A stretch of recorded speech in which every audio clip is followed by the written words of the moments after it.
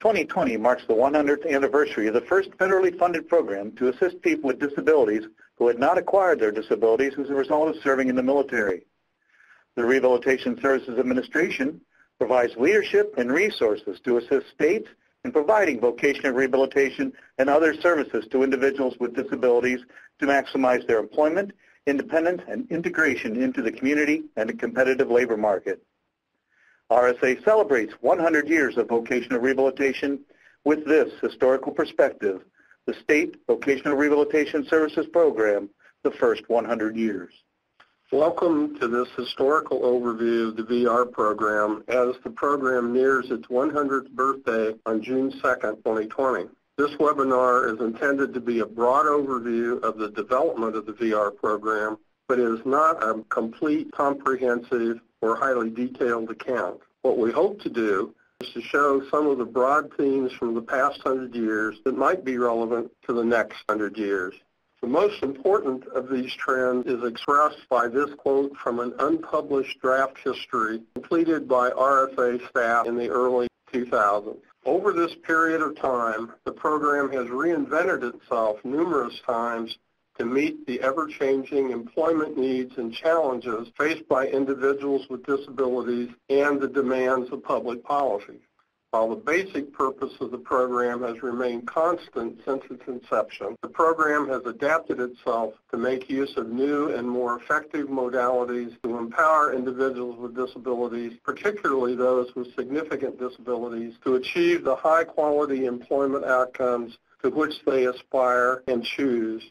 The main point to watch for in that slide is how VR has changed as a result of changes in the environment and the public policy responses to those changes in the environment, and secondly, as a result of new ways to better assist individuals with disabilities to achieve their employment outcomes. Some other threads or concepts to watch for include the move over time from simple programs and simple environments to more complex environmental demands and more complex program requirements. The changes in VR based on external public policy demands have often been related to periods of time where we tried to deal with issues of poverty or war. Another thought to look for is that VR has always been part of a system of working with other federal agencies, but those working arrangements have been loosely coupled or more tightly coupled, depending on periods of time and perhaps the impact of other legislation on creating relationships with the VR program. Most especially, we have had ongoing relationships of one sort or another with the Department of Labor, with the Social Security Administration, and with various parts of the Health and Human Services Agency. The general organization of most of the slides that follow include a discussion of what's going on in the external environment, what some of the public policy issues are that occur as a response to that. In those slides, you will see the parentheses ES, which really means environmental scan. So we can talk a little bit about the environmental context as that changes, and then the slides that follow will talk about the changes to the VR program as a result of those amendments in legislation.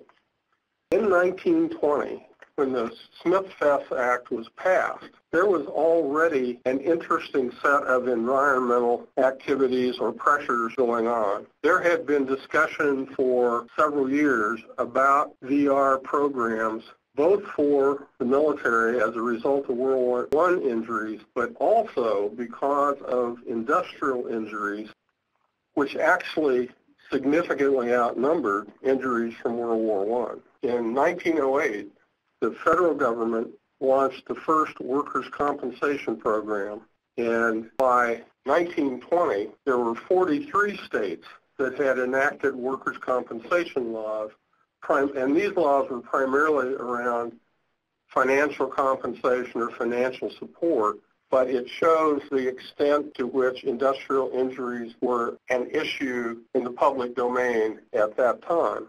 The reason why the Soldiers Rehabilitation Act was passed in 1918 was because during this discussion of vocational rehabilitation for the military and for civilians, congressional and political sentiment believed that the federal government had the responsibility to provide vocational rehabilitation services for soldiers, but there was considerable disagreement about the role of the federal government in providing vocational rehabilitation services to civilians.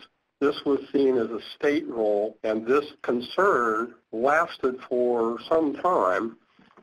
And the result of that is it was easy to pass, politically, to pass the 1918 Soldiers Rehabilitation Act, and there was continual discussion about passing a federal act involving civilians. Now, the interesting thing about all of that is that prior to 1918, most rehabilitation efforts had been provided by non-governmental charitable organizations.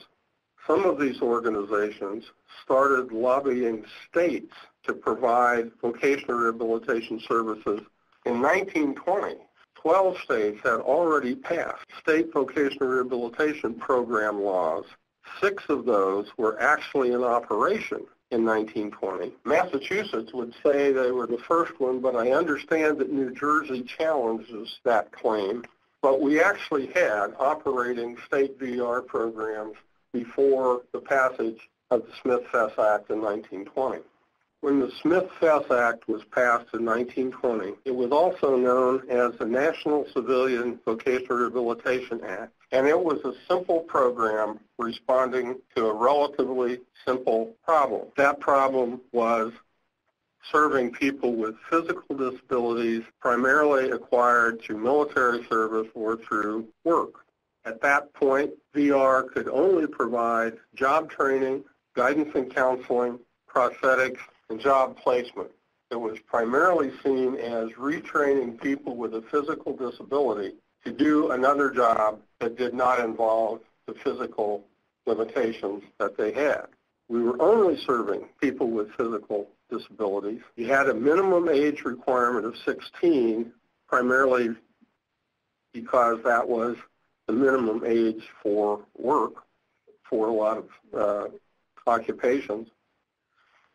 We incorporated a homemaker outcome as an allowable outcome because vocational rehabilitation was placed under the Department of Vocational Education, and homemaker was one of the training programs that were included in the Vocational Education Act. So because of its placement, we inherited an employment outcome of homemaker. The original grant in 1920 was time limited, and VR was not a permanent program. It had to be reauthorized continually. The future for the civilian VR program was still uncertain, in part because there was still considerable opposition to the federal government getting into the state's business. Between 1920 and the passage of the Act and 1930, we see that in 1924, VR did get its first reauthorization, and due to a congressional error, it was for 6 years rather than for 4, which was originally proposed. Still, that was passed over a continuing strong opposition to the federal role in civilian rehabilitation. In 1927, we saw the first professional organization founded, the National Rehabilitation Association. We had a second reauthorization in 1930, and to summarize where we were at the end of that first decade, there were 140 VR workers nationally. They served 20,000 individuals with disabilities. They spent $1.7 million that year and rehabilitated 4,605 individuals into employment. A point that we also need to remember is that the 1920 Act was a voluntary act on the part of the states. It was not a requirement that states pick up the VR program. Nevertheless, by 1931, 46 states had picked up and developed vocational rehabilitation programs. The biggest events subsequent to 1930 came early. In 1932, President Roosevelt began passing acts related to his New Deal in order to deal with the Great Depression, with the high rates of unemployment that caused, and with the high rates of folks going on to public assistance, colloquially called the dole, for that period of time. VR was reauthorized for 5 years. It was touted as a cost-effective program, and VR was to work with individuals with disabilities who were on welfare to return to productive tax-paying employment, and as a result of this external demand, funding increased. In 1935, VR was still not a permanent government program, and people still thought that this program would eventually be given totally over to the state. But in the New Deal legislation that established Social Security, the Social Security Act of 1935, language was inserted that made VR a permanent program. What this meant was now only Congress could discontinue the program, where before, as a temporary program, only Congress could continue the program through an affirmative act to reauthorize the act. One of the recognitions of this permanency again showed up in increased funding for VR. Also in the 30s, individuals with blindness were eligible to be served by VR, but relatively few were. And so you saw the establishment of a couple of programs to help people with blindness acquire employment in ways that involved, first of all, the Randolph-Shepard Act of 1936, which established a vending stand preference in federal buildings for individuals who were blind. And in 1938, the Wagner-O'Day Act required the federal government to purchase goods from nonprofits that were employing 75% of their workforce as individuals with blindness.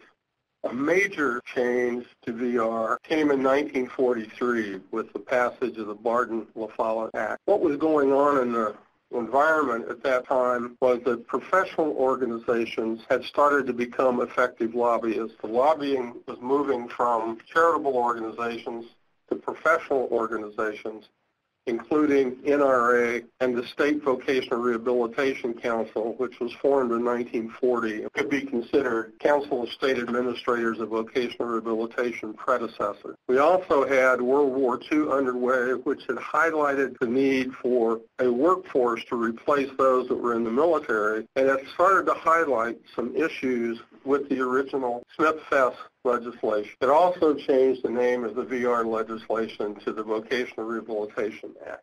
With the 1943 amendments, complexity increases and the program undergoes substantial change. Services expanded, but these services were based on economic need and the services not being available elsewhere, which was an early form of comparable benefits. And these new services included physical restoration, hospitalization, transportation, occupational tools and licenses, prosthetics for employment, maintenance during training, and books and training materials. But it also went further than that. When you really got to the bottom of all the changes, it actually authorized state VR agencies to provide any service necessary to render an individual fit to engage in a remunerative occupation. I want you to remember this. I want to come back to this in a couple of slides. What was really the biggest change was that it removed the term physical from the definition of disabled persons.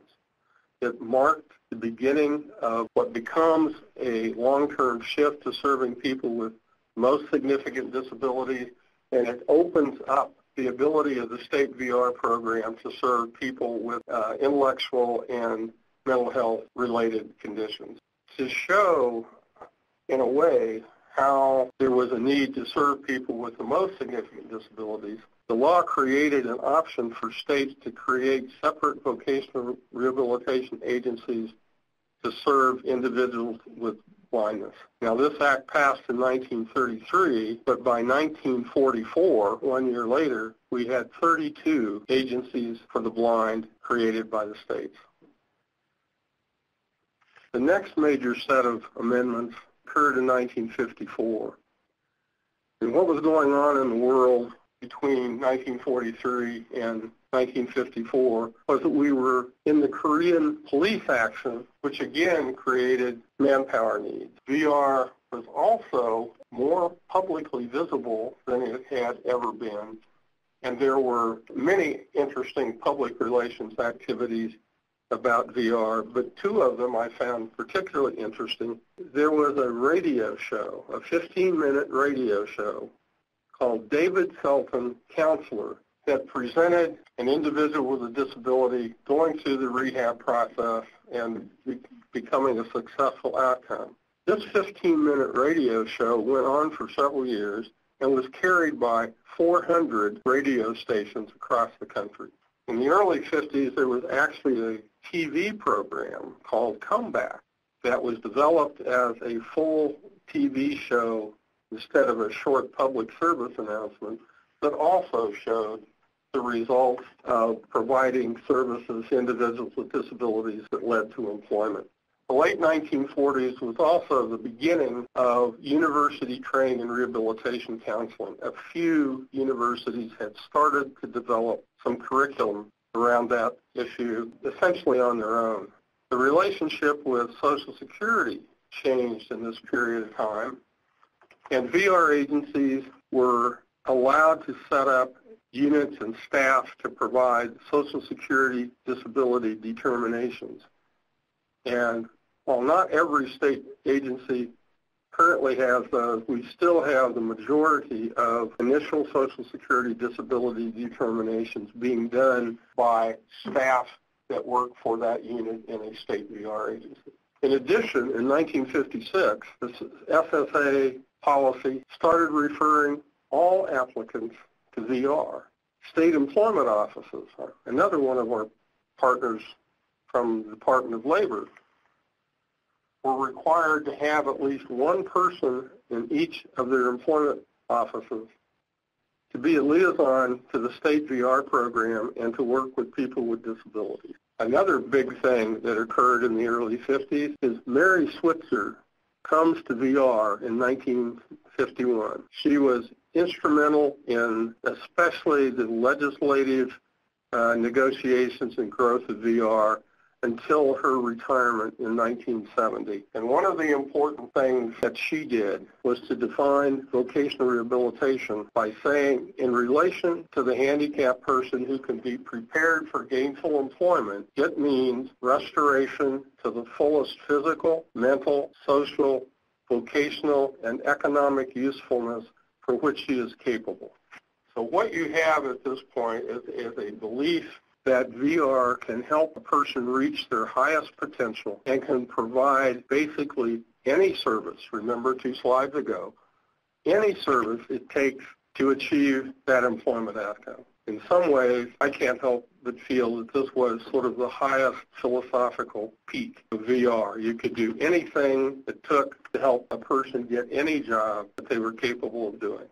All of these environmental events led to a significant number of changes in VR in the 1954 amendments. The first 4 bullets on this slide really have to do with increasing professionalism, providing training for staff who were working in state VR agencies and working with people with disabilities, and resulted in authorities to do research and development, to provide long-term training programs to train staff in universities, to provide short-term training on special topics, and to provide money to state vocational rehabilitation agencies for them to provide programs of in-service training to keep their current employees up to speed with the most modern development. Physically, there were authorities to build and operate comprehensive rehabilitation centers and to expand community rehabilitation programs. Some concepts that kind of began to emerge from these amendments included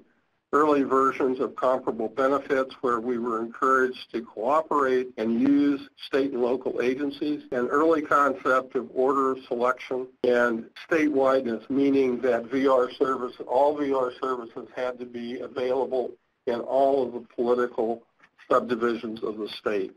President Eisenhower made some important comments, I thought, upon signing the 1954 amendments into law. He said, "This law is especially noteworthy in 2 respects. In the first place, it reemphasizes to all the world the great value we in America place upon the worth and dignity of each individual human being."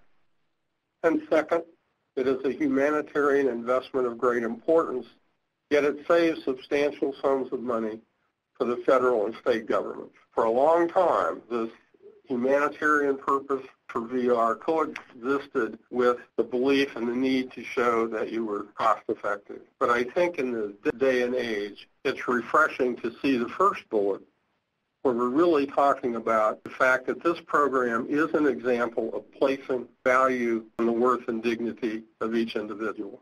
The 1960s were an interesting time in the United States across the board. We had great society programs going on that pulled, as we'll see, VR into working with the disadvantaged. Several programs were attached to VR at this time. The Work Incentive Program was actually funding to work with people on welfare, primarily aid to families with dependent children, to apply the VR process to getting those folks to complete a course of VR and achieve an employment outcome.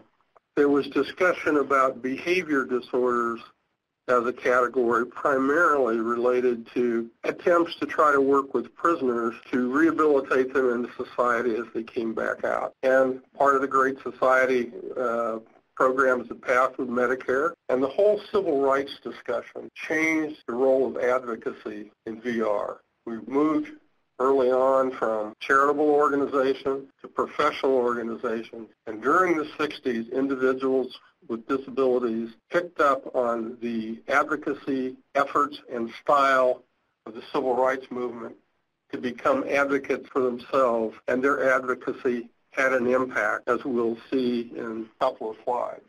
Another big thing, in the 60s, there was considerable discussion about deinstitutionalization and closing state schools for the mentally retarded, mental institutions, and giving folks there an opportunity to come back and live in the community.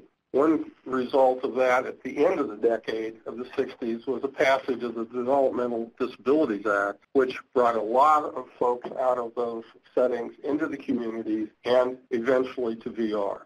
To help address deinstitutionalization, there was increased federal funding for community mental health centers and for what was called mental retardation centers, although I'm not really sure what those looked like. It was not as obvious to me, anyway, as seeing the development of community mental health centers to provide treatment to support folks with mental illness in the community. Another interesting thing from the 60s is the beginning of Schedule A federal employment opportunities for people with disabilities. Now, if you remember from the 1954 amendments, we created research and development, training, and related opportunities, and they had taken off by the 60s. For example, training programs that RSA funded had increased to 526 long-term university-based training programs for a variety of different specialties, not just rehabilitation counseling. And there were 135 short-term training grants in existence during this period. In the Department of Labor, they created the Manpower Development and Training Act and Job Corps. And these programs hooked up to some extent with the VR program, and we were serving folks in those programs who also were eligible for VR. Social Security gets more creative, and for a period of time could use up to, I believe, 1% of the trust fund to give money up front to state VR agencies to make a special effort and pay attention to Social Security recipients and try to get them back to work. You saw earlier in several places that VR funding kept going up when external things happened. From the 1954 amendments, where VR was spending about $35 million a year, funding quadrupled to $154 million at the time they were considering the 1965 amendments. So as a result of the Great Society efforts, there were amendments to the VR Act in 1965, 1967, and 1968. In 1965, the match rate was raised to 75% federal dollars and 25% state contribution. The states were required to maintain their financial efforts, so they couldn't just back off and let the federal money replace state money. They were required to develop plans to serve all in the state who need VR, kind of a prelude to order of selection. They added new kinds of professional staff to provide services, in part as a result of the training programs that we had set up. So we were looking at rehabilitation psychology and vocational evaluation and a number of new professional positions coming into the state agency. And finally, there were some interesting starts to a more coordinated way of working with our partners. There was a fair amount of co-location of staff with other federal agency programs operating in the state, and there was a lot of assigning individual VR staff to serve as liaisons to various other federal programs. The 1965 amendments also removed age limits. They created the opportunity for 6-month and 18-month extended evaluations rather than just determining someone ineligible. You had a period of time to provide services to determine if services and employment outcomes were possible. Probably the hallmark Great Society impact was adding into the VR program the concept of behavior disorders. This was actually a term for folks who were disadvantaged but did not have traditional disabilities. And as I remember it in the state that I worked, we determined eligibility for VR based on behavior disorders with a checklist of things that had to do with chronic unemployment, history of incarceration, a number of things that basically were not traditional disabilities but were behaviors or barriers to employment that needed to be overcome. Third-party cooperative arrangements started with schools, institutions serving mental retardation, as the term was at that point, mental health institutions, and schools especially. And there were formally established VR programs for prisoners with staff actually stationed in the prison and participating in pre-release planning. In 1967, residency requirements were removed. And in 1968, there were funding for vocational evaluation and work adjustment programs that included people who were non-disabled. Again, folks primarily who were disadvantaged or on welfare or associated with other federal programs. The match rate was raised to 80% federal funding, and VR services were broadened to include follow-up, services to families, services to groups, and establishment and construction of rehabilitation facilities. And finally, projects with industries created and allowed state VR agencies to form private industry partnerships to develop programs to place folks, employers who had manpower needs. Some of these were very productive. When we come to the Rehabilitation Act of 1973, one of the things that had been going on was that the development of the 1973 Act was significantly impacted by the advocacy of individuals with disabilities and studies and testimony from others about how VR was not serving individuals with significant disabilities. In the Department of Labor, the Comprehensive Employment and Training Act replaced the Manpower Development and Training Act and started to return control of vocational training from the federal government level back to the states. We were also being asked to coordinate with the Education for Handicap and the Vocational Education Act, and the Wagner-O'Day Act from the 30s was modified in 1973 to become the Javits-Wagner-O'Day Act, and it expanded the requirements for the federal government to purchase from nonprofits serving the blind to purchase from nonprofits who were serving people with any disability. Again, I believe the 75% amount was retained, but now it could be any disability. We also saw a clear emphasis on independent living services as a result of these amendments. One of the things, if you remember, we're talking about behavior disorders, the Great Society pulling us into disadvantage. as a result of the testimony and the advocacy of individuals with disabilities, the Rehabilitation Act of 1973 began the shift away from working with the disadvantaged to working with individuals with significant disabilities.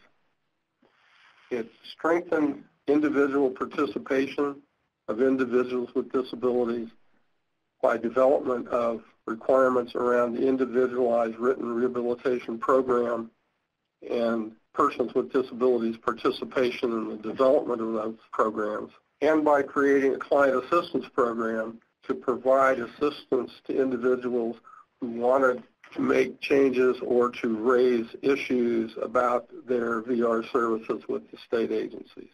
One feature of the Act that I personally had never been aware of was that it allowed states to submit a consolidated plan that included VR services and DD Act services. I'm not aware of that happening, but you can see that this is, again, part of a series of changes that would encourage us to work with individuals with significant and most significant disabilities. Rehab engineering and assistive technology projects were funded as a result of these amendments. And, of course, Title V of the Rehabilitation Act of 1973 created affirmative action and non-discrimination requirements that had broad impact. After the passage of amendments in 1973, there were a few environmental changes elsewhere that were important. One is that RSA was moved to the Office of Special Education and Rehabilitation Services in the Department of Education. Primarily, this was done because hooking up VR with education would improve the transition of individuals from school to work. This was driven by Muriel Humphrey, who by this time was Senator Muriel Humphrey. She had taken the seat of her deceased husband, Hubert Humphrey, and she had a daughter with a disability and had an interest in ensuring that she would be able to transition from school to adult life and employment. In the Department of Labor, the Job Training and Partnership Act replaced CETA, and the result of this, it's important, is that it further devolved control of job training programs to the state level. And I think in a lot of ways, the most important thing from this period of time was the passage of the Americans with Disabilities Act, the ADA, in 1991. In 1986, new amendments were passed to the Rehabilitation Act that also supported this trend to working with the most significantly disabled. For example, supported employment was included in both formula and discretionary programs in RSA, in allowing a place-train model that would provide supports to individuals with the most significant disabilities, as opposed to the train and place model that we started with back in 1920. It also included the ability to provide transitional employment services, which was a strategy primarily used to serve individuals with mental illness and to provide a transition to employment from treatment and perhaps institutionalization. It added rehabilitation engineering as a VR service because people with the most significant physical disabilities often benefit from rehabilitation engineering services to create additional functionality. State VR agencies were required to create due process systems for appealing agency decisions, which fits into the development of the client assistance program and the desire to have individuals have more control over their rehabilitation services and programs. A strange little quirk occurred in this law. We started to want to reduce the match rate again, and the plan was to reduce from 80% to 75% over 7 years. We never got there, and we got stuck in the middle of this reduction, and that's why the current federal share of the VR program is kind of an unusual 78.7%. The 1992 amendments to the Rehabilitation Act actually could be seen as one of the primary vehicles to implement the provisions of the ADA. Among other things, it allowed us to presume that individuals, even with severe disabilities, could benefit from VR services. That used to be one of the criteria for eligibility that were often used to deny services to folks with the most significant disabilities. Now, we are to presume that they are able to benefit, and therefore we can serve them. Social Security disability insurance and supplemental security income recipients were defined in the law to meet the definition of individual with a disability. They had gone through rigorous screening to be made eligible for those programs, and we were to assume that that documentation was sufficient to meet the standard of an individual with a disability.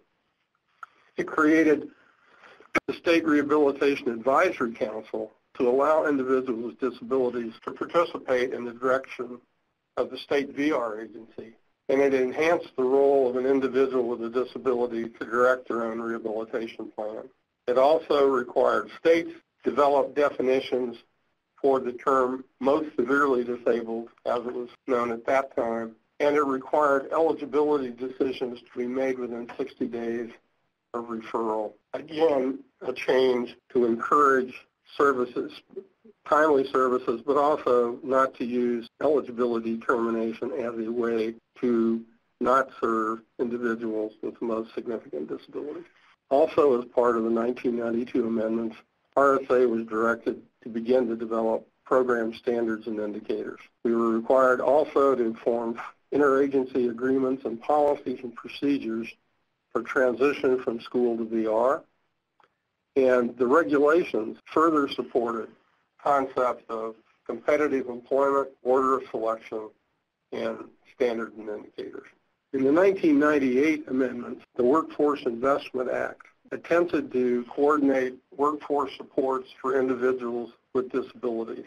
The VR 1998 amendments were included in the Workforce Investment Act as Title IV of that act, and that act included VR with Department of Labor programs and with vocational and adult education programs as part of that coordination attempt.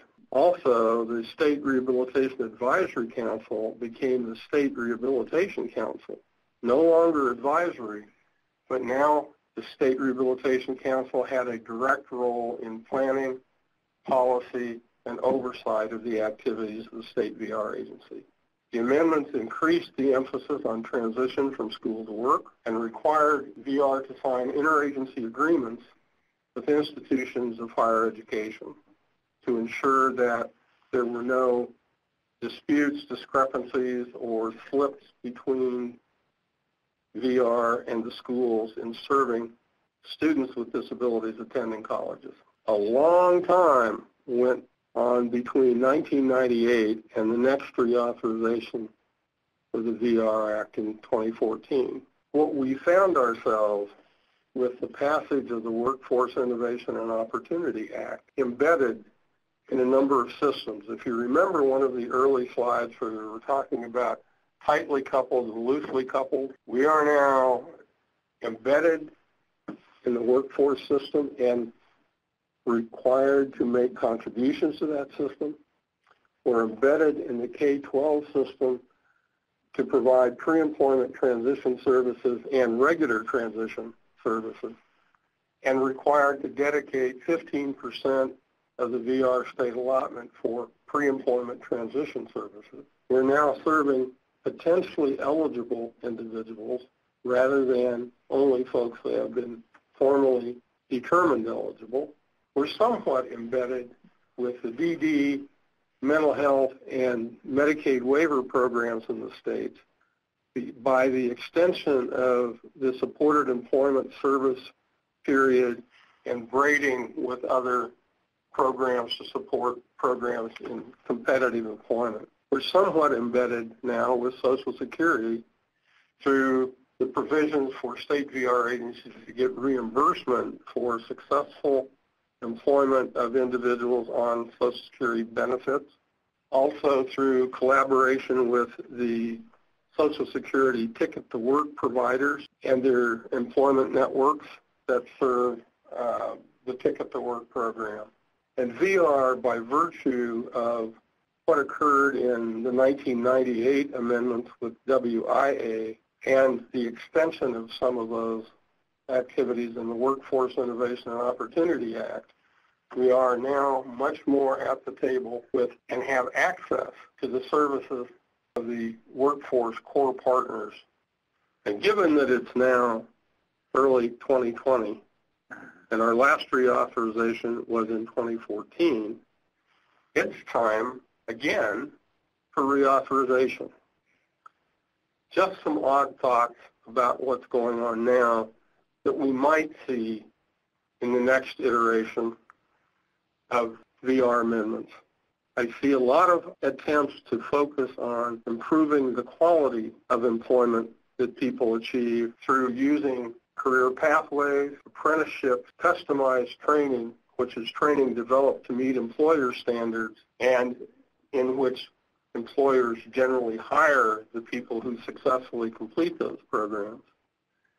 State VR agencies are improving and reaching out through business engagement efforts to form greater partnerships with employers, and we are using labor market information both to improve our ability to know about and work with employers, but also to help individuals with disabilities develop better vocational goals and to have more informed choice with information about labor market, job markets, pay, and all of the other things we get from labor market information.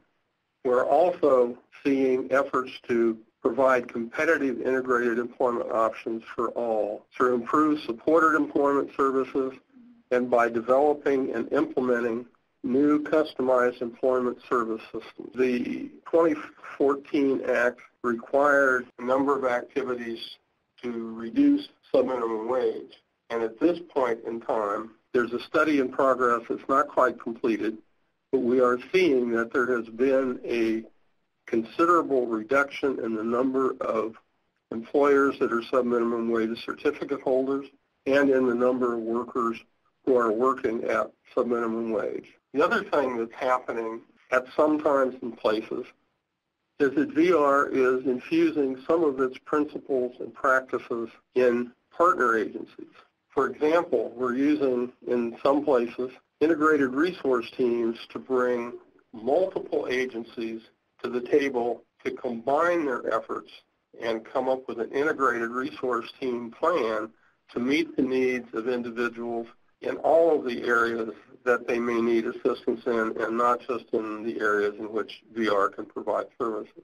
We've also seen in our history and in current activities that there are precedents for getting partner programs to help fund VR activities. This has occurred through rating. This has occurred through customized employment.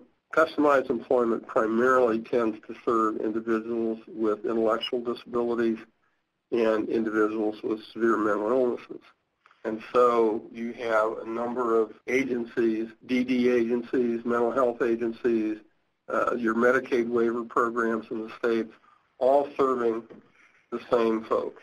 What's happened in a couple of recent instances is that when a state chose to develop a customized employment service system, all of these agencies came to the table and they came with money. They brought money to the table to fund pieces of this effort. So that's been a very interesting development. One of the things I was thinking about when I was thinking about the long road that VR has come, and being a Tolkien Lord of the Rings fan and trying to think about the future road that VR is going to go on, this poem came to mind. This poem is taken from The Hobbit, the prequel to The Lord of the Rings, and it's modified slightly, but the poem goes like this. The road goes ever on, down from the door where it began, and we must follow, if we can, pursuing it with eager feet to where many paths and errands meet. And whither then, we cannot say. And I'm adding specifically, VR right now is embedded in a place where many paths and errands meet. Many programs are now collaborating.